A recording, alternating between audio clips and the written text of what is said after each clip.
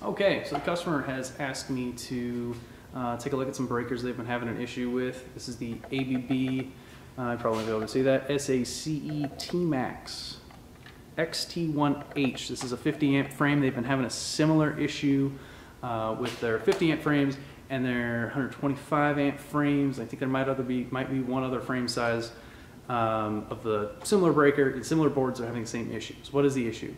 They are tripping at roughly 40 to 60% of the rated load. So there's a 50 amp breaker. They're saying they've had over a half dozen repeated nuisance trips at like 30 to 35 amps.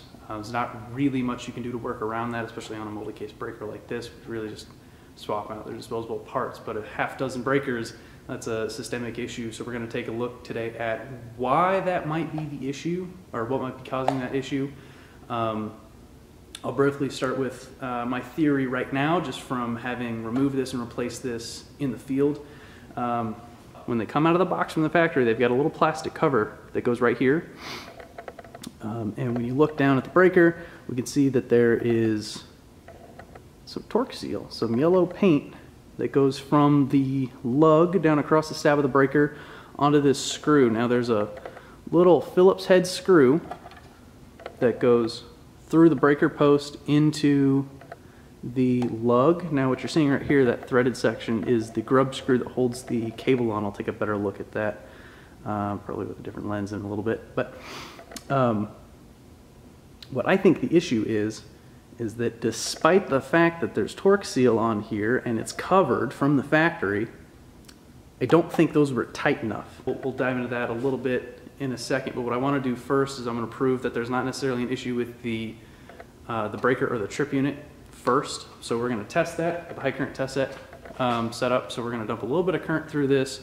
We're going to see it trip normally, and then I'm going to try and replicate the issue where we trip at lower than our rated trip, which in this case would be 50 amps. All right, so according to the installation manual here, the lugs on here, this is the FFC lugs.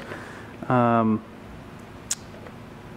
torqued the grub screw down on this is a number 6 wire, so I just want to have everything as similar as it is in the field. It says the lugs are rated for 1/0 14 gauge, so went right for the middle for number 6. Alright, I'm going to run this at 30 amps with everything nice and tight, as good as I can get it. I want to get sort of a baseline with the thermal camera here to see sort of where we're at with our heat on the terminals and across the breaker, just running it for a few minutes with a decent amount of load through there, but obviously not tripping the breaker. So we're going to fire this up at 30 amps. It's a little bit touchy on this guy. This test set wants to do more. Okay. Locked in. Test set saying 30, 32, 33 amps. We're going to fire this up. Take a look at it with the FLIR T640. If I had a battery. Got 30 amps running through this still. I grabbed this right off the ABB eDesign Curves program. Open letter to ABB. Put your curves in the manual. Don't make me download software. So looking at this one, I punched in as the XT1H 50 amp frame. So my nominal current, my nominal pickup is about 50 amps. So if I had exactly 50 amps in there, according to the curve, it should trip between 300 seconds and infinity. So roughly no trip at 100% load. I like that. Below 45 amps, which is what, 90%, below 90%, it should never trip, ever, period. So if we're tripping at 30 amps, we've got an issue. At about 2 times my full load, at 100 amps, should trip between 22 and 86 seconds. At 6 seconds, this is where you'd normally test it for like an ADA test, that would be 300 amps. It should trip between 3.4 and 11.5 seconds. Then the instant pickup, which on this one is 10 times, at the instant pickup, it should trip between 8 milliseconds to 12 milliseconds. We're not going to test that because I don't think that has any bearing on what we're actually doing here. But I'm going to go ahead and test this at Like I said, we're testing it right now at 30 amps, so it shouldn't trip ever, period. We'll also do a trip test at probably 100 amps, just see how hot we get. Again, it's sort of a baseline, it's sort of a point to compare to once we start making it fail.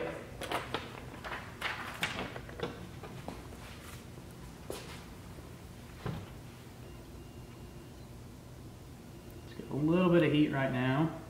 Let's see if I can set this to... Okay. We've let this run for about 10 minutes now. I'm going to take a look at it under the FLIR. Should have settled down. Focus, focus. Okay, looking at about 22 degrees on the trip unit and about 25, 26 on the lug itself. So it's warmer than ambient, but not by a ton. So let's try and trip it. All right, so I got this set up. We're gonna try and trip this at 6 times IN, which in this case is 300 amps. Should trip, according to the manual, in 3.4 to 11.5 seconds. We'll be able to time that right here. All right, reset the timer and come hot. 300 exactly on the test set. Let's see, where we go. 4.68 seconds. Reset that. And, ooh, we peaked up to 30, let's see here, 30 some odd. Peaked up to 37 on the lug and 25 on the front of the trip unit. So that's a significant increase. Editor's note, when we pulled these out, there was a couple of them, I'll show you stills of it. Both of the breakers that I pulled out the other day actually have a little bit of charring, a little bit of evidence of like arcy, sparking, and overheating on one of the terminals, which is sort of why I have the idea that it might be a loose connection. So this one, obviously, is the one with the burnt lug on it. We left that at the site. So we're going to try another one. When I took off the C-phase lug, I was able to give it an extra like quarter turn, just barely a quarter turn. So what we're going to do is we're going to take one of these and we are going to back it off. See, this one's nice and tight. We're going to back this off exactly 1/4 turn, and then we're going to hook the current back up, and I'm going to try and trip it at roughly 30 amps. I don't care how long it takes, we're going to hook it up.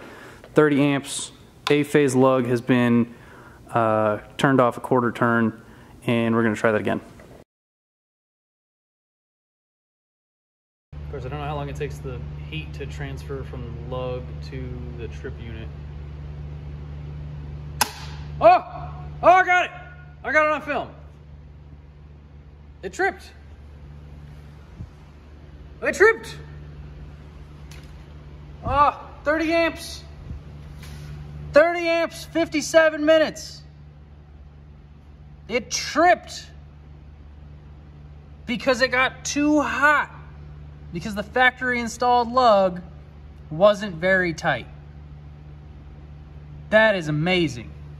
Okay, so we just proved that this breaker, given enough time and just the right conditions, will trip at about 30 amps. A 50 amp breaker will trip at about 30 amps. It takes a while for the heat to transfer from that lug through the breaker to the trip unit, get the trip unit hot enough to trip. So I think the issue starts from these lugs not being very tight. Now, what's the next logical thought? Oh, well, the lugs need to be torqued. They have torque seal on them, and I'm 90% sure that that torque seal was applied at the factory. Given the fact that it was covered by a plastic cover, you can't really see it, and then once it's mounted in the panel, you can't access the back screws to tighten that up anyway. So,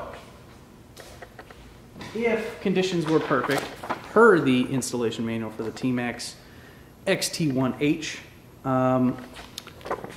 See here, I've got our lug kit circled. The torque value for the little set screw right here that holds the lug on should be 35.4 inch-pounds. We're going to test that, because I don't think that's right. Torque screwdriver set to, oh, that's a hard thing to focus on. Come on. Might have to just trust me on that one. 35. Focus, focus, focus, focus, focus, focus. 35, whatever, camera's gonna die. So, we're gonna go to 35 inch-pounds, which is about, what, 6 foot-pounds? I'll back up a little bit so you can see. We're going. Ooh, got real easy all of a sudden. 35 inch-pounds into a tiny, tiny little piece of aluminum on that lug, it just blows it right out. There's no way that's the right torque spec for this. Those threads are gone now. So, my question is, ABB, what are you torquing this to? Because it's not the spec that's in the installation manual. Why is there torque seal on it if it's not torqued to the spec that's in the installation manual? Because that's not right. Also, one other thing, and maybe this is just a random complaint, but the manufacturing tolerance on this is not very good. This lug, you can see this one measured here, we'll zero that out. This lug, that bottom part where you torque the terminal screw into, 0.08 inches. This one right next to it, sample size at 2, right about 0.15. So these aren't manufactured to a very high tolerance. The installation manual either has a typo in it or is just objectively wrong. These are shipping from the factory loose. That's causing the terminal to overheat. Heat's transferring then into the trip unit, and the trip unit's getting so hot that it trips at 60% its rated load. That's my theory, and I'm sticking with it.